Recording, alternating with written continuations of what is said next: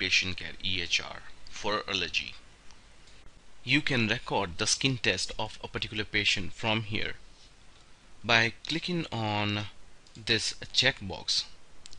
This skin test template would appear, and here are all the allergens present here which you can pick. You can also select it from the template.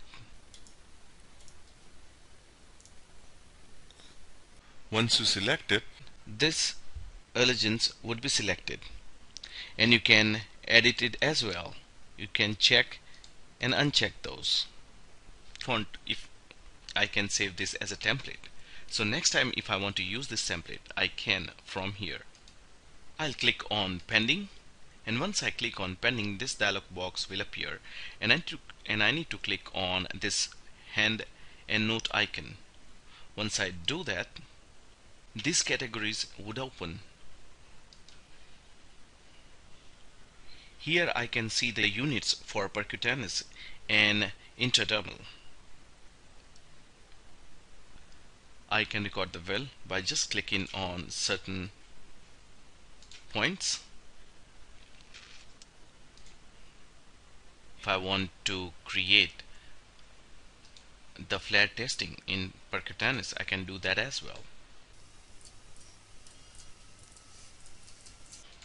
just by clicking certain points.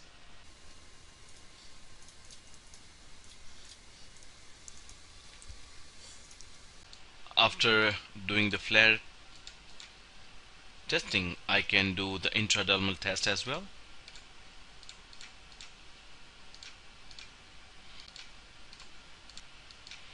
Here I can see the unit for percutaneous and intradermals are getting recorded and will reflect the charge capture. Once I click on the print option, it will show me the interpretation based on the findings of the test. The interpretation are here. Hit done. Now I'm ready to diagnose patient with possible allergies.